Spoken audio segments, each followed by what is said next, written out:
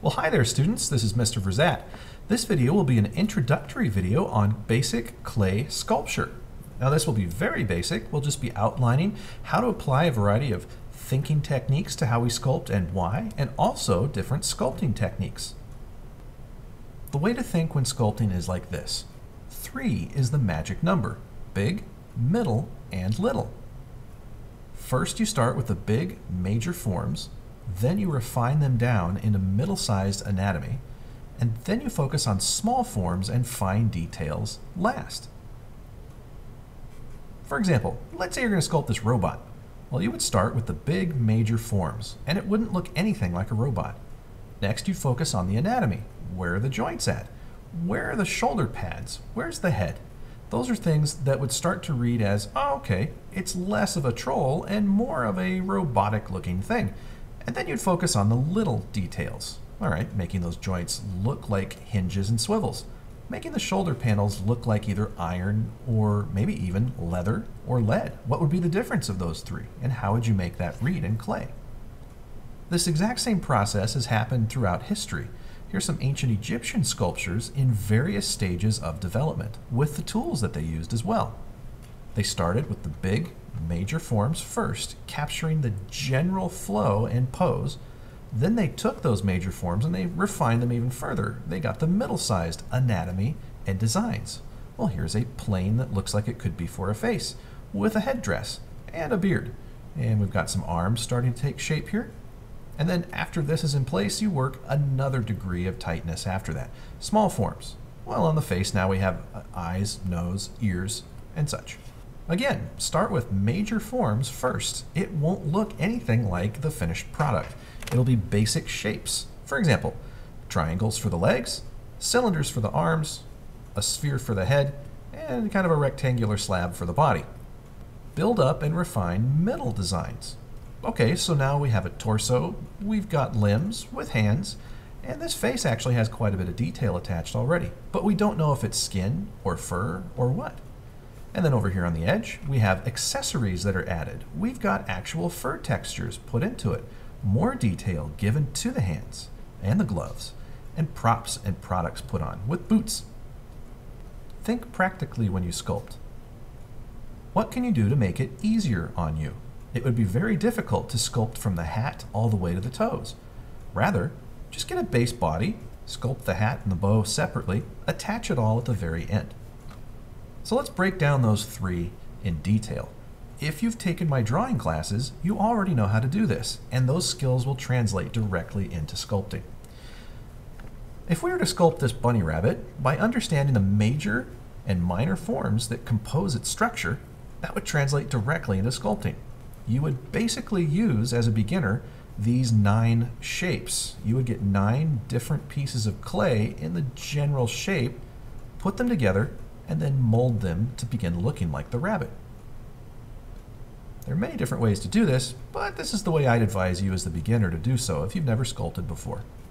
You need to know how clay works. So these are the 3 S's: slip, score, and smooth. Anytime you join 2 pieces of clay together, they're going to fall apart, especially when the clay dries out. You first need to get what's called slip. Slip is liquid clay, basically mud. It's used to bond clay together like glue. So there will be a reservoir of slip that you can use. Scoring is when you take a stabby bit or something that's pokey like a toothpick and you create little hatch marks on all of the pieces that will be joined together. So you would create little scores, that would be grooves or gashes in maybe some of these elements, apply some slip to it using, like a popsicle stick or your finger, and then mash them together and they'll stick. Smoothing is when you blend those bits together. You can use a tool or your finger, but I recommend using a tool dipped in water, and then start to smooth the seams together. At the end, after you've attached it, it should appear seamless. And here we have the beginning of a rhinoceros that is in its big major forms. Let's go on to the second stage, middle-sized forms. These will use actual techniques to do it. I call this building up or layering. So the leap from this down here in the lower corner to this resembling a rhinoceros, that's a pretty big leap. Here's what you generally do at that stage. You focus on middle-sized forms. That means adding mass and volume to this thing. Here, we have just a couple of cylinders, all right? Here, we have a belly, hips, pelvis, chin, jaw, ears, a lot of things that are different than cylinders. You grab little pieces of clay and you create what's called a coil. A coil is a small cylinder of clay, or you can use a tiny little slab. And if we were to take this rhinoceros and make his belly bulge out, you would grab a piece of clay, stretch it over that area, and smooth it out until it's seamless. Ta-da! Now you've got the belly. You do this for facial features as well. Here's an example of sculpting the mouth. You would make a coil for the top lip, a coil for the bottom lip, and even get some different coils for the different muscles and the chin and such, and then using your tool, smooth it. And it's almost like icing to a degree, especially if the clay is still moist.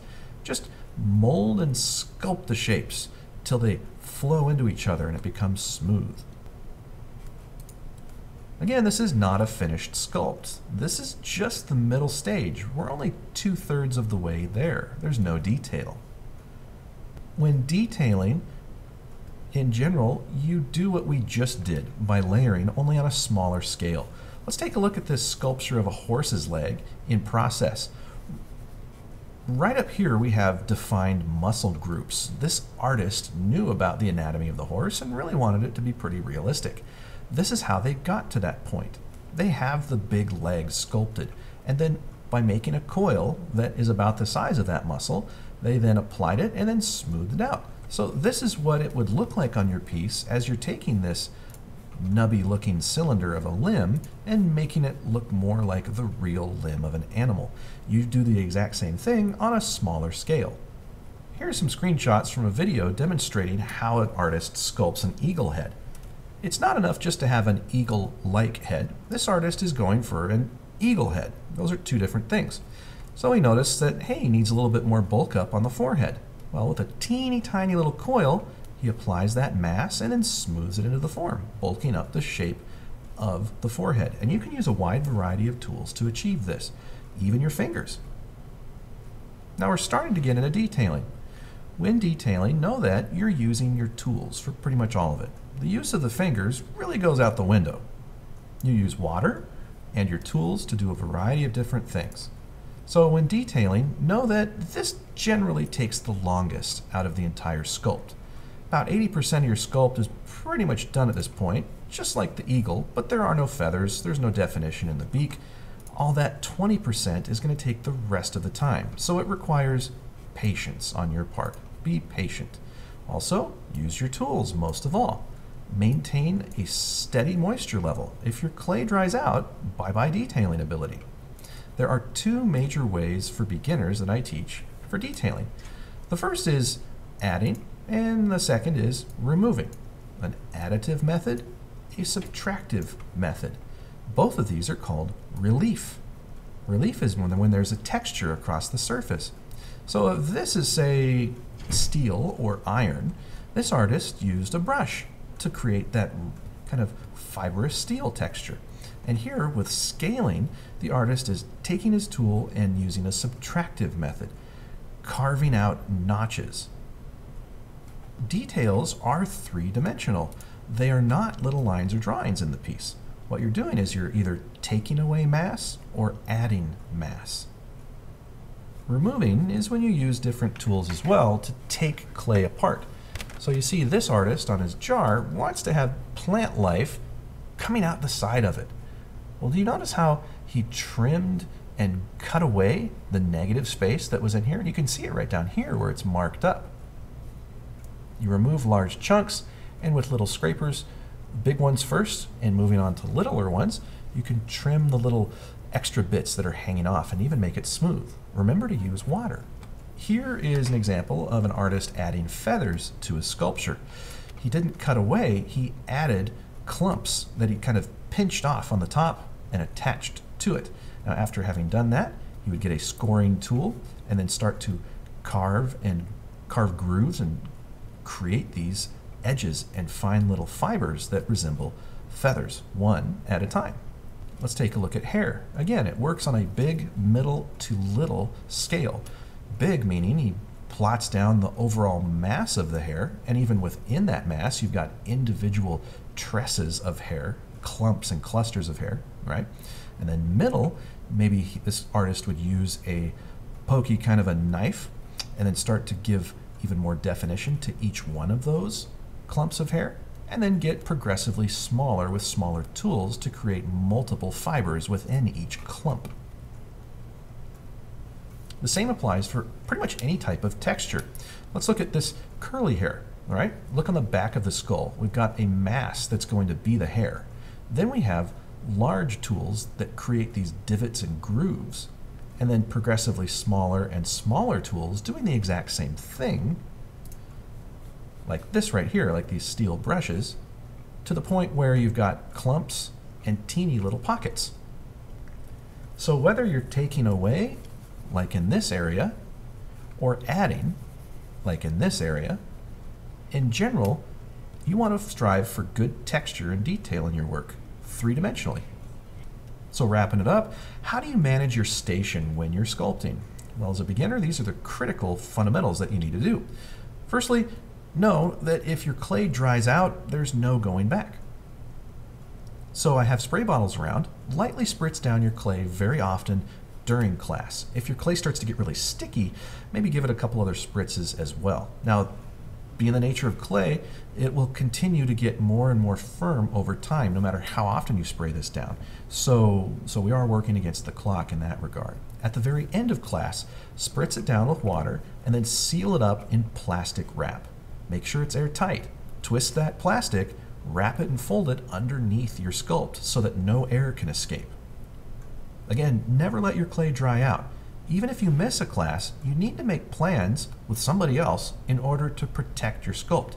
If you come back from 2 or 3 days absence and your clay has dried out, you're going to have to start over. Clean off all of the tools. Make sure that the tables are squeaky clean, no dust, no mud, and ensure that the next students that are coming in are going to have a clean workspace. Also, any stabby bits, I hang on to those. So make sure you turn those into me. Never let any clay or sediment go down the drain. Always wash your tools and your hands over a bucket instead. That clay is going to turn into a form of cement once it gets down the pipes, and it will destroy the pipes. So be very mindful of this. And then finally, a couple things to remember. When finishing your sculpt, air bubbles can cause your clay to explode when we fire it. It goes into the kiln, it gets heated up, very hot, and if there's any air in there, that air is going to expand and then boom, like a firework, little bomb going off. Now that could also take out other people's sculptures. So here are a couple of things to do to prevent. Using one of my big stabby bits, it's almost like a needle, penetrate your sculpt with a ventilation hole. That means if you could go through the eye, you could go through the nostril or the underside of the foot, so that there's some sort of a hollow area that allows any air to escape when the clay is being fired. Also, photograph your work before it gets put up for firing. That way, if it blows up or gets blown up by someone else's work, we'll have the documentation. I'll be able to grade your work. I hope you found this helpful, students. This is just an introduction to how clay works and how to work it. And if you've got questions in class, come see me, and I look forward to seeing you. Take care.